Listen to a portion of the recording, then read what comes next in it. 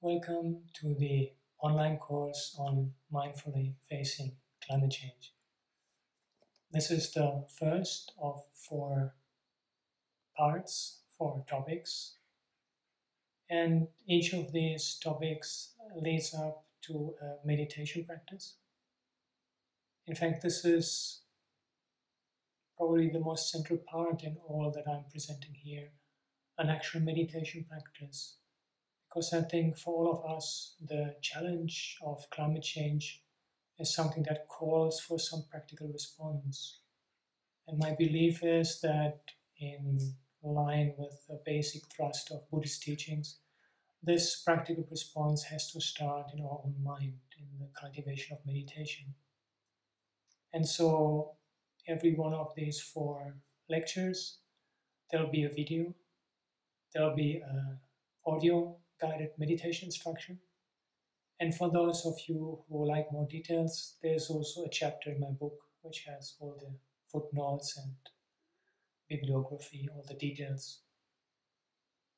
The basic suggestion would be to take this as a 4-week course, in the sense of finding some time during the weekend to listen to this video, or if you like, to read the book, and then during the week to do the actual practices. And the practice I present is it's a compact thing. It becomes one continuous meditation. But I have taken pieces out from other meditation practices that are more complete. And so my suggestion would be, in the hope that you'll find the practice I present here useful, that maybe when you have time for a longer retreat, during the year, most of us find some time, a week, a month, 6 weeks, to go for the complete practices, which is the 4 Satipatthanas, the 16 steps of mindfulness of breathing, and the 4 Brahma Viharas. I think if we are able to put these complete practices in a retreat period, that will further strengthen the daily practice of what I'm presenting here.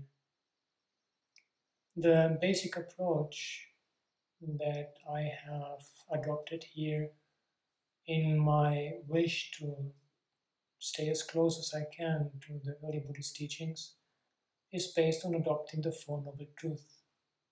So each of these 4 topics will correspond to one of these 4 Noble Truths. And these follow the following pattern.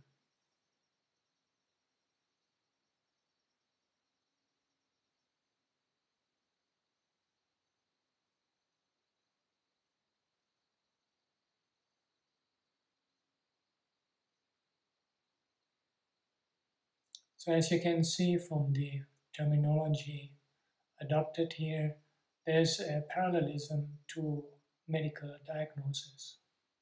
The first truth is the diagnosis. The second one is the etiology. The third, the prognosis. And the fourth is the treatment plan. And so each of my 4 lectures or 4 presentations will be relating or taking one of these 4 truths as their starting point. This lecture is the first. It takes up the diagnosis of dukkha. The term dukkha is often translated as suffering, but I actually think this is a bit misleading. I think it is better to keep just the Pali term, which at times may just mean that something is unsatisfactory. And for the first truth of dukkha, I rely on a discourse taught by Venerable Sariputta, the discourse on the elephant's footprint. And this is one of 3 passages that relate to meditation practices related to the earth element that I'll be taking up in this lecture. So let us look at the first paragraph of this discourse on the elephant's footprint.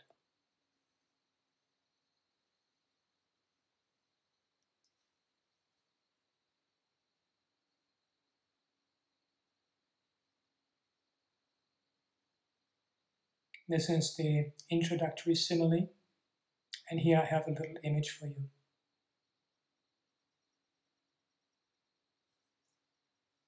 It's quite simple and obvious. The elephant has such a large size of foot that all other footprints fit into that elephant's footprint.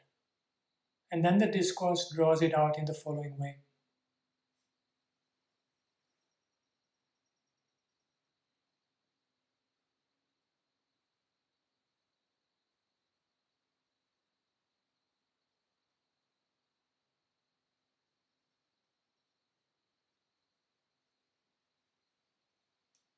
The abbreviation at the end is just meant for those of you who like to follow up to read the full discourse. MN 28 means middle long discourses, Majjhima Nikaya 28. So what this passage tells us is that the Four Noble Truths have like a comprehensive function. Four Noble Truths is actually what the Buddha, the first teaching given by the Buddha, in which he summarized his own discovery, his realization. And so the Four Noble Truths has since then in tradition been always a central reference point. And this is why I have decided to take it as the basic scaffolding of this course, as the basic reference point. And the discourse on the elephant footprint then proceeds by a form of analysis from the four truths to the first truth down to the five aggregates, the five aggregates down to the first aggregate of bodily form, and then we come to the earth element. Bodily form is made up of four elements: earth, water, fire, and wind, which stand for solidity, liquidity, cohesion, temperature, and motion. And the earth element is as follows.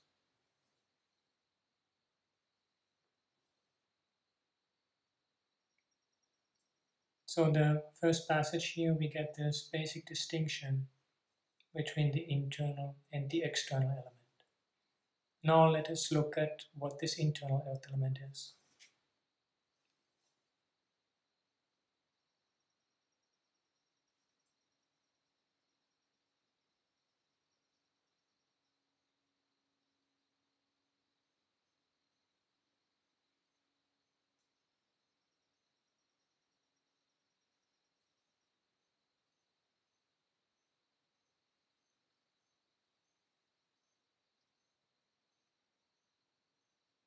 So we get here this whole list of bodily parts. In order to understand this, the purpose of this listing, it is good to look at another passage. This is a passage found in the Anguttara Nikaya where we get the description of a tree.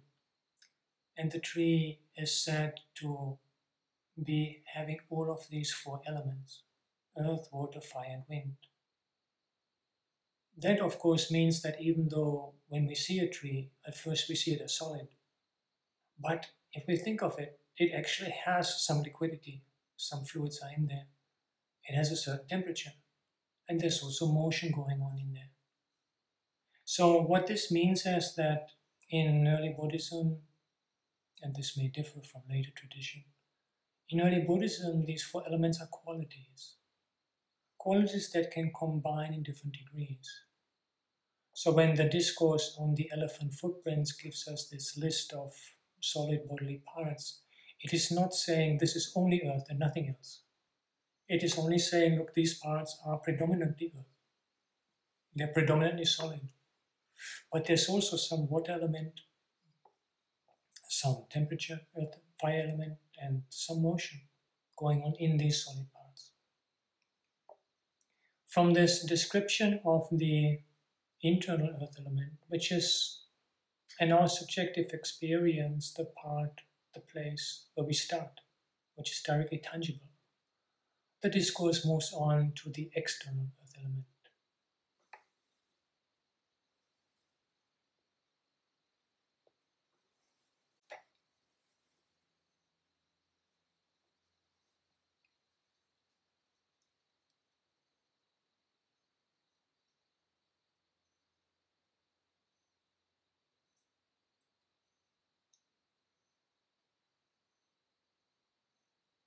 This passage is based on an ancient Indian belief according to which the earth gets destroyed at regular times, and one of these destructions can be caused by the water element. Other possible destructions are the earth and the wind element. And so here we have the idea of a complete inundation. The earth is completely flooded. And this is meant to convey a teaching that as the earth is impermanent, so is this body impermanent. The point of this teaching is to drive home the truth of impermanence and by implication the teaching on not self or emptiness. By making this point, the passage is based on two main ideas. One is similarity in nature. This body here is basically the same as Earth outside. But it is also based on this idea that the Earth is eventually going to be completely destroyed. And when the Earth is going to be completely destroyed, then this body will no longer be able to subsist. And this, I think, is particularly important for developing a perspective on ecological destruction, on climate change. It means that it requires the clear recognition that for this human body to continue functioning and be alive, it requires the outside nature, the conditions outside in the world to be stable, sufficiently stable to allow that. This kind of teaching is on specific conditionality. And a specific conditionality is really the main implication of the early Buddhist teaching of dependent arising. Specific conditionality and its cessation. In fact, the key aspect of paticca samuppada, of dependent arising, is the discerning the specific conditions responsible for dukkha and finding a way to step out of that. This is quite different from the idea of a general interdependence of phenomena, which is sometimes being used as an argument by some green Buddhists to promote environmental concerns. The problems from an early Buddhist perspective are two. One is that the teaching that everything is interdependent in this type of argument assumes a positive value. The idea is because I am interdependent with everything else, I should take care of it to maintain the state of interdependence in a harmonious condition. This is actually contrary to the teaching of dependent arising, which is not about maintaining conditions, but about stepping out of them. The second problem is that the idea of a general interdependence of phenomena doesn't really give me a possibility to evaluate them from an ethical perspective. If I am interdependent with trees, animals, flowers, etc., I'm also interdependent with nuclear waste, industrial dirt, destruction, whatever. I have no way for me to say that I prefer nature over natural destruction because I'm interdependent with both equally. This is why, from an early Buddhist perspective, the idea of interdependence is not as convincing an argument for environmental concerns as is the idea that for this body to survive, I need the external environment to the appropriate living conditions. And a similar problem is also with the idea of Mother Earth. This is also sometimes being an idea sometimes promoted in order to support environmental concerns. But it would not be possible to do this from an early Buddhist perspective, where the earth is never anthropomorphized, never turned into a being with intentionality and mentality and sentience. And to consider the earth as a mother would also be problematic, because once I see the provision of living conditions, food, etc., as the intentional act of Mother Earth, then I would also have to consider volcano eruptions, tsunamis, and earthquakes as intentional acts of that same earth. And that would, of course, not be quite what we would expect from a mother to all the destruction caused by these activities. So it seems again from an early Buddhist perspective to consider the earth as a mother is not really an avenue that we can take in order to establish environmental ethics.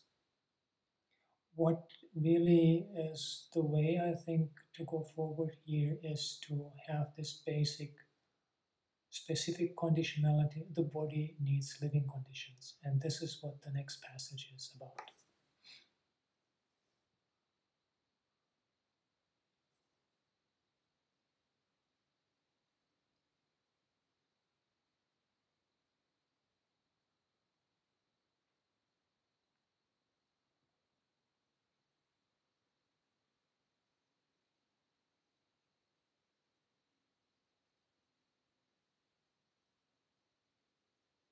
So the passage describes that now there's food available, but in the future there might be a famine, and then it will be difficult to practice. So there's this determination that let me practice now and get as far as possible in my practice so that I'm ready for when times get worse.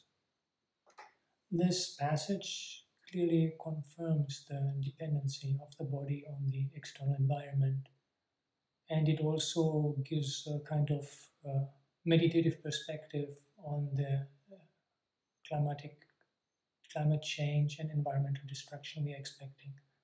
That in some way, and this is the theme I'll be coming back to, it is also a call for practice.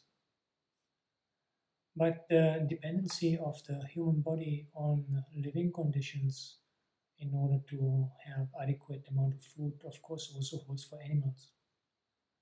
And here there is still another point on this whole topic of environmental ethics that I would just like to mention briefly. In the early discourses clearly recognize what we call the food chain, that animals eat each other. And they describe it like the big eat the small, the strong eat the weak. There's a lot of cruelty involved. However much we love animals and like nature, if we really observe, we see there's a lot of mutual killing going on.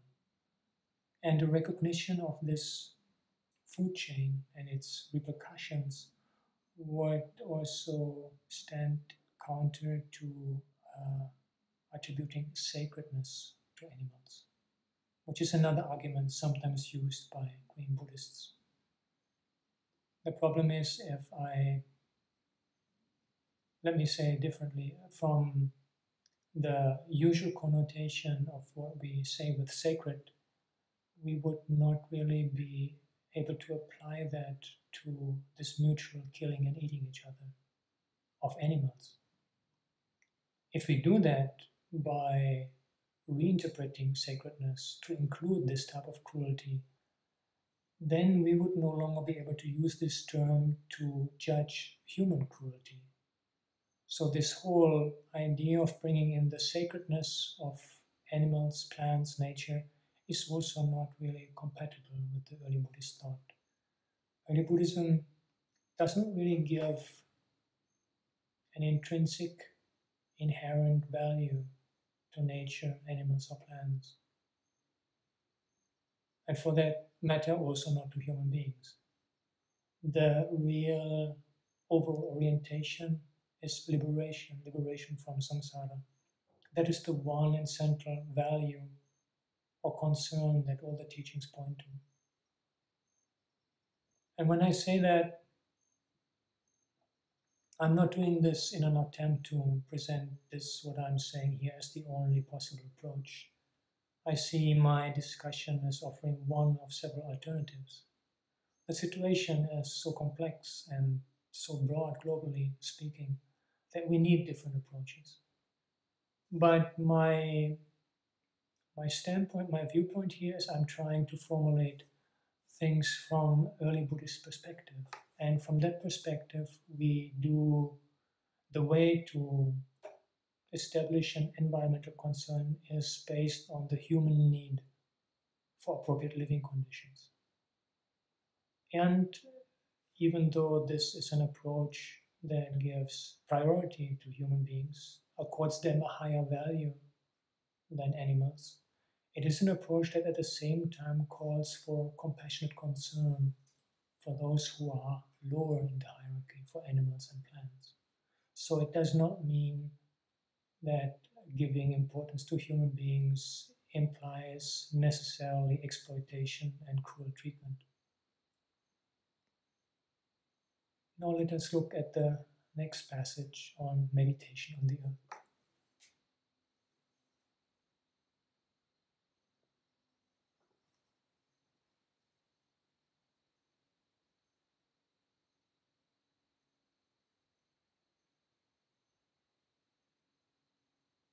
So this is from the Satipatthana Sutta, and it describes body contemplation, contemplating the body as made up of the four elements: earth, water, fire, and wind. And there's also a simile that illustrates this kind of practice.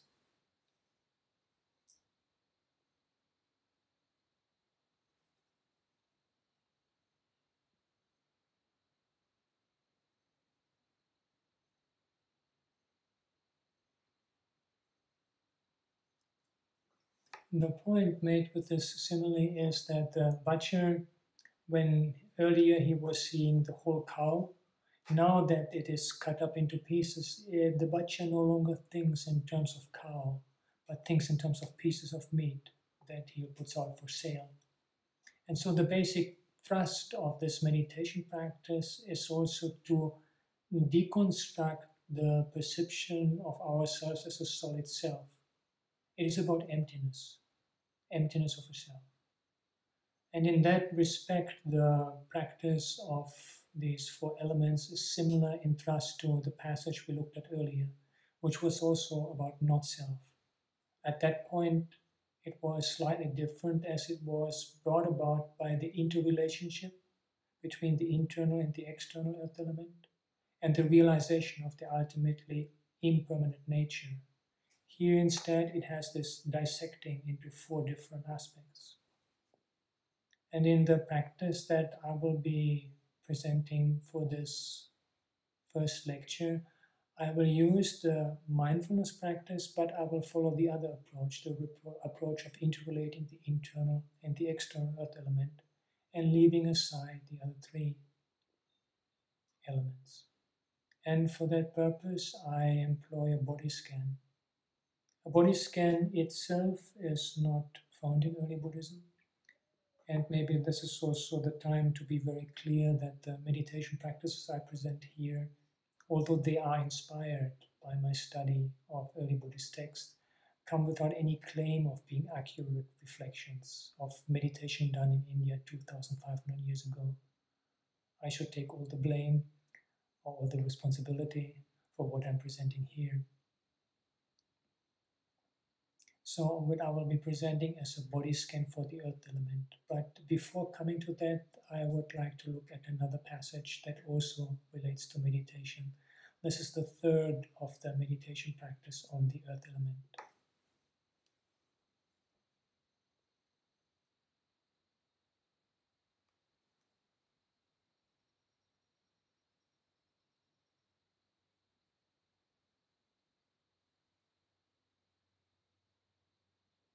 So this is an instruction to basically have our mind similar to the element earth. And then we get an explanation of what that means.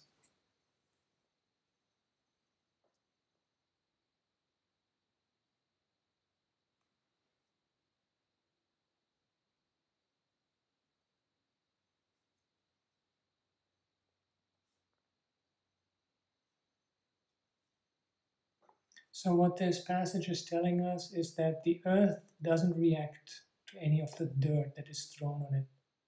This, of course, makes this passage quite relevant to pollution, a main problem that we are dealing with in this course, the whole question of ecological pollution. And it reconfirms also the point I made earlier about the earth not being considered as sentient beings, a sentient, endowed with sentience. The whole point of this passage is precisely that the earth does not react, and that we should basically learn to take this as an example for the cultivation of equanimity.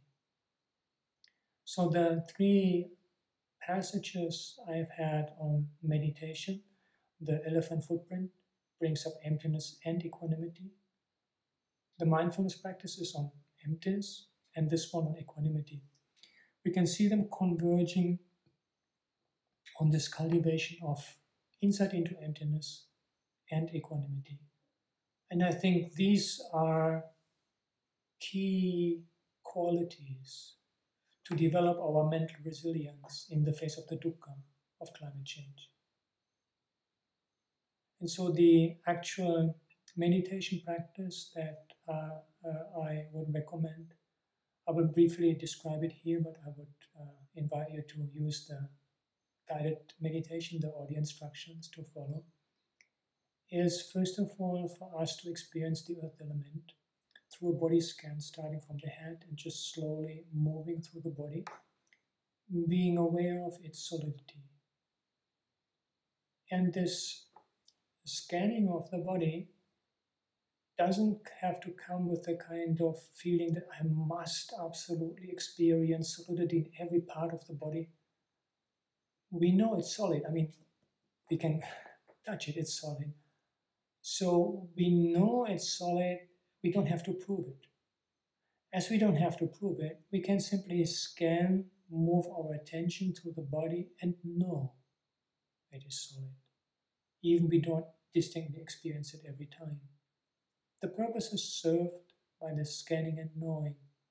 And the scanning, this gradual scanning through the body, is also meant to lead us into the meditation, because sometimes we sit down and we're quite distracted. And if we take up something very subtle, then the mind just wanders off and we don't even notice. But if we use this gradual scanning, we give the mind something to do, and we also quickly notice when it goes off track, like going from the head to the neck to the shoulder, and suddenly we're at the hip. We realize that something is missing, and we realize it quickly. And so the body scan really has this purpose of helping us to gradually bring the mind into more settledness, and equally important also to develop what I would like to call an embodied awareness. For me, in my approach to meditation and the way I teach, this kind of somatic dimension is very important. Embodied presence, embodied mindfulness, embodied awareness. In fact, I will start all these meditation instructions by inviting you, first of all, to just come to the presence of the body, to feel the whole body in the sitting posture, and to have this sense of the whole body throughout at the background of the practice. So based on this scanning through the body in the sitting posture and this sensation of solidity as a manifestation of the internal earth element, then the next step comes by sensing the ground on which we sit, which is the external earth element. And from that sensing of the ground, then we can allow awareness to spread out in the different directions, knowing that, okay, I can sense right below me, but I know this solidity goes all the way out into the far, far distance, far away. And that direction, and this direction, and to the back, and all around, coming around there. And we get this sense of this earth spreading out in all directions. Almost as if there's the planet Earth and we are sitting on top of it. And then use the sense of gravity, become aware of the pull of gravity as something that really connects us with the earth, and allowing all our attentions, worries to just sink down into the ground and feel that connectedness with the element earth. This is something actually very useful also in daily life, in any kind of situation where we have a challenge. If we can just for a moment connect to that sense of gravity, have our feet on the ground and feel grounded, and from there respond to whatever is happening, can be very useful. But from this meditation practice of sensing ourselves as part of the earth element, the next step then is to draw attention, bring to bear our awareness on the relationship of dependency, the specific conditionality that I discussed before. And it is really up to you to what degree you find explicit reflections helpful or not. Some reflection is useful, but we have to be very careful that it doesn't go into mental chattering, that we just keep talking to ourselves. So just find exactly the amount of reflection that helps to sharpen, and then just be with what results from that reflection. So the reflection goes somewhat along the lines that the body needs food, of course, the external earth element. But not only earth, it needs also beverages, the external water element. It needs protection from extremes of temperature, the fire element. And it needs wind element, in particular in the form of oxygen, breathing. And this oxygen that we breathe is actually being produced by the plants on the surface of the earth, those on the land and also the plankton in the ocean. And so we are actually in a constant process of exchange with all the life on the planet Earth around us. And we wouldn't be able to survive for very long without that. And this reflection, this understanding then can again become part of a more quiet and silent meditation practice by bringing mindfulness to be on the process of breathing. And here, my suggestion, which is somewhat different from the way this is usually approached, is not to focus on the breath. There's a very widespread tradition of teaching mindfulness of breathing as something that you focus. You find a particular place, maybe here or here, and you focus on it at the exclusion of everything else. So the approach that I'm suggesting here is a little different. And if you're used to focusing, then I just invite you to see if what I present here works. If not, then you just continue with your practice. But what I'm suggesting is, first of all, it doesn't matter what physical sensation, what physical place you use, whether it's above the upper lip or in the nostrils, at the back of the throat, the chest, rise and fall of the abdomen, or even no particular physical location. It doesn't matter. And whatever sensation we might experience, to allow this to be part of whole body awareness. In the understanding that the sensation is the finger that's pointing at the moon, we don't want to look at the finger, we want to look at the moon. Similarly, the sensation is simply what tells us about the breath moving in or out. What we want to know is the breath, the inhalation and exhalation taking place, and not so much the physical sensation. And as we become settled in this practice, then we have this whole body awareness, solidity connected to the ground with a sense of gravity, and within that experience, the breathing in, breathing out, with the understanding of the relationship of dependency, of the need for the outer environment to provide us with the oxygen for the continuity of the life of this body.